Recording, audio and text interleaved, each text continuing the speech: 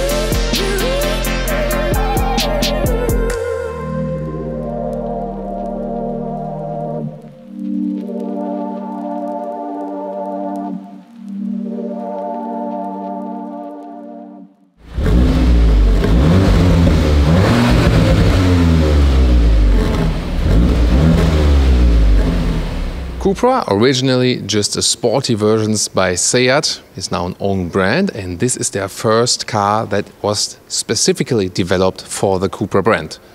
So far, they basically took the base Seat car and made them Cupra, and this now is a Cupra from the get-go. Of course, they also share the same platform, more in the side profile. In the front, you can see here the copper logo accentuation next to a wide open sporty grille. 4.45 m, 14'6" or 175 inches is the length here of the Cupra Formentor. And as you might remember, there is one base platform for the Audi A3, the Golf 8, the Skoda Octavia and the Seat Leon. And A3 and Golf have the shorter wheelbase, and the Leon and the Octavia have the longer wheelbase, which is also put here for the Cupra Formentor. The difference then is just about 6 mm, but that's just because of the rear axle construction, so not a real difference. But it means it will probably have a lot of legroom in the rear. We'll find out if that's the case. What is this vehicle? Well, it is, so to say, a crossover or SUV Coupé. You can see it sits a little bit higher, has some kind of off-road character with these wheel arches, but they're painted in vehicle color. Yet again, it's sporty, for example, with these standard 19-inch wheels with 18-inch Brembo brakes. In the rear, of course, you see this beautiful light signature that goes all the way over the vehicle. Then the black Cupra lettering right there. This matte color here, it's really cool. You see, like, different light and shadow. This really helps with the vehicle. I really like matte colors. The disadvantage is, by the way, when you have small scratches, that can be a problem in polishing, because you cannot polish a matte color. Then you need whole replacement cards or have to live with the scratch. On the other hand, when there's a little bit of rain, the color, it pretty much cleans themselves. It's actually a quite cool effect then. Well, here in the lower area, you can see here black diffuser style, pretty massive, and 4 real exhausts here, sports exhaust. This is here the 310 horsepower all-wheel drive turbo petrol engine. I was just busy in car hugging, I like to hug the cars when they have matte colors. Let's open the hood. And what do we have here? First of all, no gas strut. Yeah, I think for a Cupra model that should be the case. Anyways, let's talk about the engines. 2-liter TFSI turbo petrol engine, 4-cylinder. It's also displayed right here, 4 cylinders. In this case, 310 horsepower, all-wheel drive, front plus rear on demand.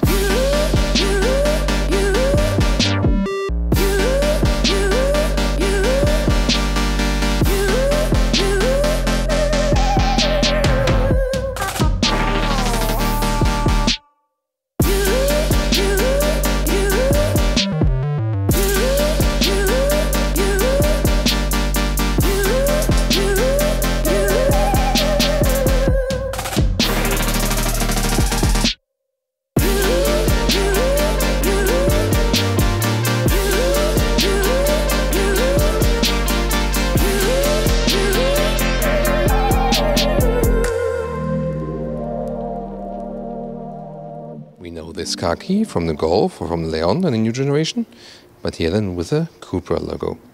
You can also use the keyless entry, put your hand on the outside to close, or here on the inside to open the door. Door closing sound. Very solid, nice. Then inside of the doors, here. Top part is soft touch. Then we get a matte insert right there, and ambient lighting is integrated here. Different colors will be available. In this case, there's a leatherette inlet on the inside, but I guess it will also be available with Alcantara. Leatherette here. Then buttons, also with a nice clicking sound. Reasonable door pocket. Then there's a Cupra entry badge next to Cupra Formentor with this carbon fiber fabric style, so to say. And interesting that we have the copper elements here as well, and copper color contrast stitches. And this top material here is also soft, but you see it has some kind of shiny coating or something. Very interesting. It looks quite high class. Then the new steering wheel. First time we see that in this way. Also again with the copper elements. Left side, the Cupra logo for changing the driving modes. Like this, you know, you go like comfort and so on. And when you press and hold it for 2 seconds, then you will directly go to the Cupra mode, the sportier mode. Seats, they directly come here as bucket seats with the integrated head restraint in the top part. The standard would be then outside like it is with the leatherette, but inside then with the Alcantara, that would be the standard choice. This is the optional animal skin choice where you spend more in summer and it's colder in winter times. That's the practical reason not to go for it. The other, of course, the ethical issue. However, the seat form will be the same in the Alcantara seat, and it's actually a good seating position. And I also already know some other seats from the Octavia, from the Golf, and from the Leon and so on, and they offer actually quite good support. It depends on some say that the sportier seat is more comfortable to them. Actually, some others say, yeah, it depends, and others say the sportier seat less comfortable. It's a personal thing, definitely. I found them quite good here now, but the normal seats, so for example, we know from Leon, they were also quite nice so far. We will have to test them on a longer journey, definitely. Then the steering wheel can be put in and out, and up and down, easy. Good solution, and also very wide out there, and it has a good size. And when I put the seat all the way down, this is equipped with a panoramic roof, and with 1.86 m or 6'1", there's enough headroom left. If you want more, then you would leave out the panoramic roof, but it also of course leaves a lot of light in. Now the interior overview. First of all, what you saw also earlier here, this special coating for the soft touch dashboard is really cool. And look, you know how sharp the edge, not in like a way that's sharp for the finger, but sharp and design wise. This thing is very cool done. And again, the copper elements right there and matte surfaces here. So I think they really got a good premium touch to that in this case. Then you have the virtual cockpit here on the left side. Zoom or deals to that. On the right side, a new 12-inch screen, really large, that really like pops up to the eye, literally. We'll also experience everything of that together very soon. You know, as for the functionality, already one thing in advance. For the temperature, they use these sliders here once again. We know that from the Leon as well. And you can also click like this. They also get the sound. However, like sliding is easier, but controlling it while driving, I don't know. Here's also the volume control, but I would do that just from the steering wheel then. Then in the lower area, 2 USB-C devices. Then you can connect your phone, Apple CarPlay or Android Auto. Apple CarPlay also available in a wireless way. Inductive charging pad is also right there. Then you can, yeah, for the Cupra, a separate button to deactivate the stability control systems. Yay! And then there's the DSG, which would be standard with this engine version. And now a closer look at this massive 12-inch screen. That was your thought now. That was your thought. So let's go here. We can go left and right, and you can individualize everything. So you can also set your own home screen, so to say. Apple CarPlay is then, for example, here. It doesn't go all the way over the screen, but I think the integration is fine because then you're not relying here on the Cupra icon. You can also press this button to go back to the main Cupra menu. And then there's the optional Beats sound system in this vehicle here. Let's see how that one turns out. It's of course a nice song, but what do you think, Jonas? It's okay. Yeah, he says okay. Yeah, I think satisfied with that for a compact vehicle, definitely. Let's go back here. You can see again how the CarPlay works. And we go back to the Cupra menu. The overview here in the lower part is quite okay, but overall I think the whole visualization, it's hard really to describe it, but I'm not super happy with that. Not a rear compartment, same design styling, but here, as we know from this new platform, always hard pack at the rear. This is some of the cost-saving measures. However, we got a soft leatherette in the lower areas, for example. Also, the special floor mat design in the rear and the same rear seat design. But you can also see that we have two USB-C chargers in the middle over the tunnel and the rear climate unit. And the question is now with these sport seats about the legroom, because you see they're quite voluminous, quite thick. And this maybe costs you some legroom. Yeah, I think so.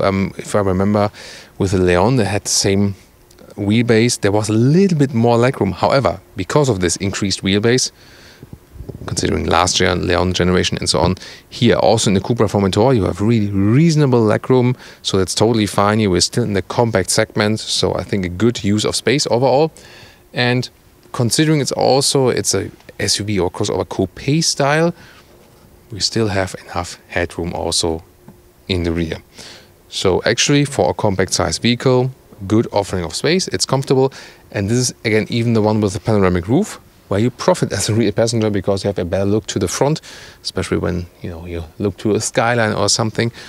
Yet again, wheelbase is enough to have a lot of space in the rear. The boot capacity here is about 450 liters, and that's less than in a Seat Ateca, but more than in a Seat Leon hatch. However, if you go with a plug-in hybrid, then it would be 345 liters. You lose a little bit of height then. But here then, the petrol engine all-wheel drive version, sound equipment in the rear. You could also put replacement tire around that. There's a solution for that. And now to the conclusion for today with the new Cupra Formentor. First of all, very interesting to see this first standalone vehicle by Cupra. Of course, they do share same platforms. But that's also something that is very natural, and you couldn't even afford building cars anymore if you wouldn't do that.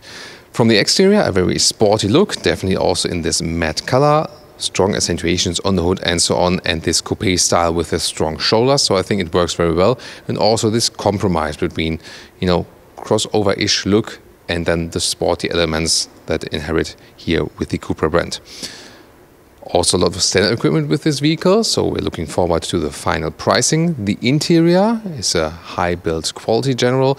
Yeah, I mean, the cost saving with this new platform from the rear doors on the inside, that's maybe the only thing. But other than that, you have a lot of space on the interior, especially also with the rear legroom due to this new longer wheelbase platform.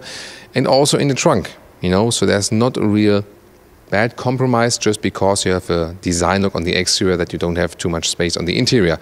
You will get along with that very well. The only thing I found in the interior a little bit disturbing is maybe the software look of that infotainment system that I think could be done better. Other than that, when you're mainly using Apple CarPlay or Android Auto anyway, the integration of that is good, and then you'll also be just fine with that. Yeah, I like climate knobs, the classic ones. Sliders right here. Other than that, you find a lot of copper elements and, like from the surfacing finish, also some new ideas we see here. And of course, the standard Alcantara bucket seats that will also be another addition to the lineup here.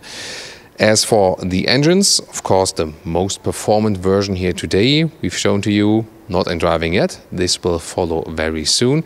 And I think, the two engines that start with the vehicle will probably be the most important ones also, because either you go like top spec or the more economic one, or a little bit more with the electric moments than with the plug-in hybrid. Maybe also because of tax savings in your respective country, it will be very important in Germany, for example, where you have even more tax benefits meanwhile for these plug-in hybrid versions. So what do you think here about the new Cupra Formentor? Tell us your comments. And also we can compare them. Look to the video description or in the pinned comment. We have some other siblings or relevant cars which you could approximately compare with this one here, or maybe as an alternative. Check out these reviews as well, and see you next time.